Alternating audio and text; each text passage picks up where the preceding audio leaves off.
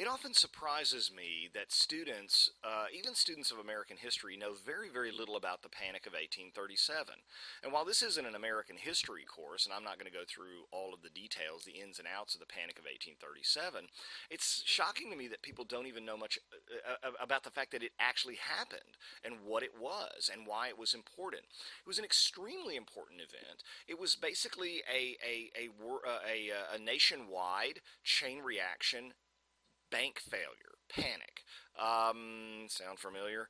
I mean, it was basically the Lehman Brothers collapse, the housing collapse, the banking crisis, the TARP crisis of its time.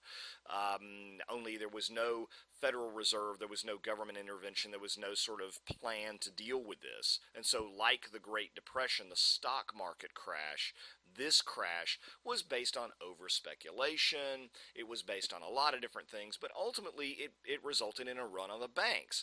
If you've ever seen, for example, It's a Wonderful Life, where George Bailey saves the Bailey Savings and Loan by handing out a few bucks here and there while panicked depositors want all their money back, well, it doesn't happen like that. That's a movie.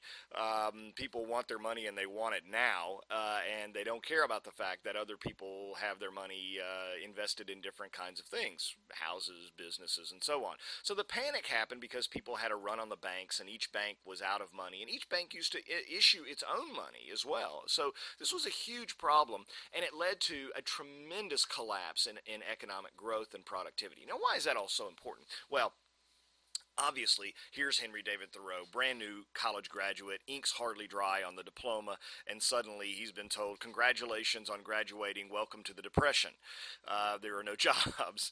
But as an individual, Thoreau is sort of thrown into this maelstrom of some bigger calamitous event that he has no control over. And that's pretty tough to swallow when you're a self-reliant guy who's been, as a young kid, developing this philosophy inspired by Emerson and others about taking control of your circumstances and being your own person and whatnot. And then to find out suddenly with a cold slap in the face that, you know what, your circumstances are pretty dependent on the circumstances of others and what's going on around you economically. So what happens during this period is a questioning takes place among many, many people, not just Thoreau, but a lot, a questioning of one's role in life and in society. It's a country that this one is a country that has prided itself on individuality, and yet we seem to be yoked together by economic things. And so I'm not as in charge of my own destiny. It's a questioning of what economics is. That takes place as well. What is economics? This is a country that by 1837 hadn't really studied economics very much. Laissez-faire, not much government. The federal government at the time was just a guy in a house and a whole bunch of other guys who got sent from different places, and they met every now and then, passed a couple of laws. Seriously, there just wasn't a lot of legislation that was going on, so there wasn't a lot of economic oversight or involvement of the government in the economy. The economy basically did what the economy wanted to do and what people wanted to do. And a questioning of how does one survive, how does one thrive, how does one get ahead in an environment like that? What's the role of one person to another? What's the role of, collectively? That kind of stuff. On the one extreme, you've got Henry David Thoreau, who says, this is my response, this is my answer, this is what I decided. On the other extreme, you have someone like Karl Marx, who comes along and says, this is simply a Hegelian dialectic event, and it's going to lead to a certain outcome known as communism. One of the other things that the Panic of 1837 spawned, though, and you see this also if you study writers of the Great Depression, is a tremendous outpouring of creativity.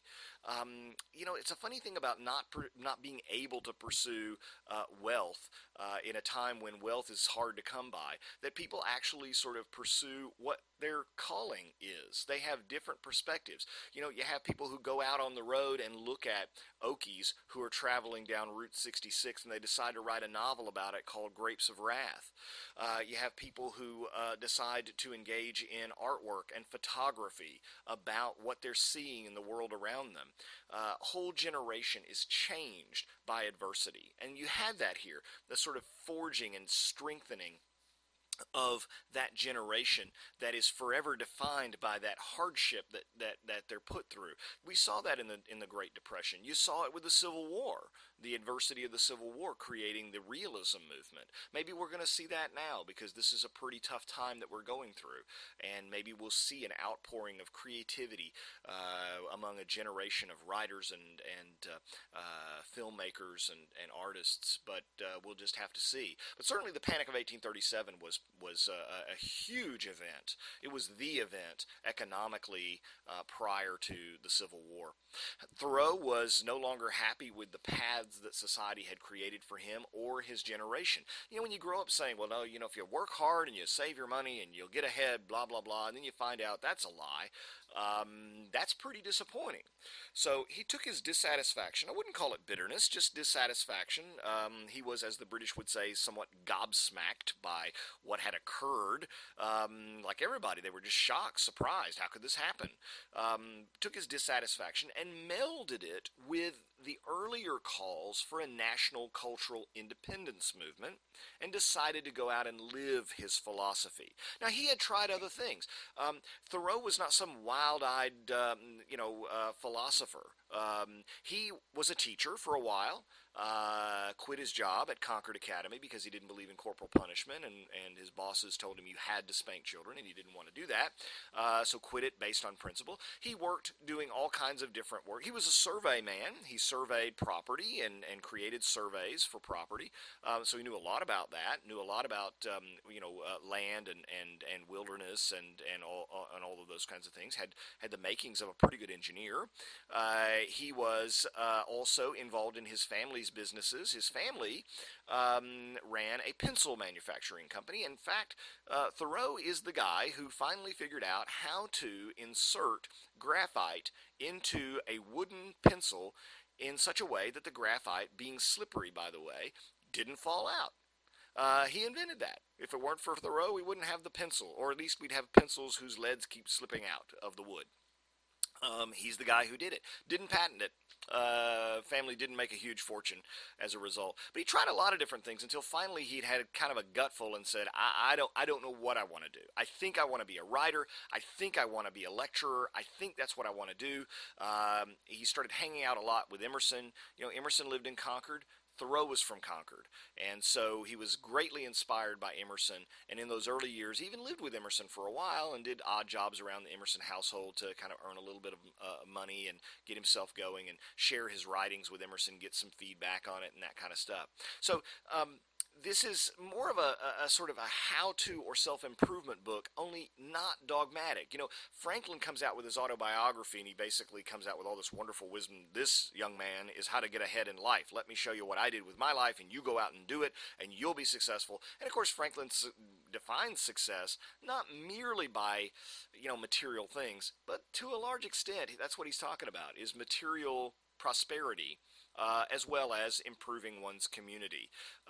So there's a roadmap that Franklin gives us in The Way to Wealth, his autobiography, Poor Richard's Almanac, all these wonderful pieces of advice from an old man. Neither a borrower nor a lender be, a penny saved is a penny earned, all these wonderful little pieces of wisdom that he collects and puts in his work that tells a young person, this is how, young man, you can get ahead. Well, if you're Thoreau and you read it and you said, well, yeah, but what happens if you're born in a sucky time when you can't get ahead no matter how hard you work? What do I do then? And so he decides to write this kind of anti-how-to book, which is not dogmatic. It's not an old man, it's a young man, and it's not telling other people how to live. It's, hey, I read all those self-help, self-improvement books on how to get ahead, and not one of them worked, so I decided to go out and do something, and this is what I did. It becomes a kind of a personal declaration of independence. It's no coincidence that he moves into his cabin on the 4th of July. Hello, Independence Day. So he's kind of saying, I'm going to just forget about everything that I've been taught, everything I've grown up with, and I'm going to just go find out for myself how a person ought to live. And I'm not going to go into it with preconceived notions. I'm not going to say, well, when I was in 3rd grade, this is what they told me I needed to do. No, I'm going to go out and find out for myself. I'm going to go live it. And see what I ought to do and what I ought not to do. If the old people in my life gave me great advice, I'll keep it. If I find out that the old people in my life gave me crappy advice, I'm going to ditch it. Finally, on a more practical level, it was this opportunity for him to commit himself to an intensely focused period of thinking, reading, writing, a period he felt that was very essential to launching his career as a writer. So he really needed a couple of years. He spends 2 years, 2 months, and 2 days doing this, living this existence out by the pond, and it bought him time to produce material. So he's writing in his journal every day. He's writing lectures. He's writing essays. He's writing this piece. He's writing all kinds of things. He's reading voraciously. And so the point being that this was his chance to say, time out. I want to take a little bit of time and figure out what it is I want to do with my life. You know, I'm 20 some odd years old. I still don't know what I want to do with my life. This is my chance to call a timeout in life and figure out what it is I want to do. You know, a lot of people live their whole lives, he says, not knowing until the very end what they should have done with it. Doesn't it make sense to take a little time out early in one's life, early on when you're still young and can change your mind, and figure out then what it is you want to do and then live it? There was another major reason other than the Panic of 1837, however, that motivated him, and that is that Thoreau knew that he had tuberculosis even as a young man, and this was called consumption at the time, and it was always fatal. It was just a matter of when. Thoreau lived to be 45 years old, and so he did not have long to live. He probably would have died much, much earlier had it not been for the fact that he lived an incredibly healthy lifestyle. He walked miles every day. He ate a very healthy diet. He was quite a health enthusiast, but he still only managed to live to 45 because of his tuberculosis. He knew he had tuberculosis. He knew his lifespan would be cut short. And so it becomes imperative for him at an early point to decide, how should I live?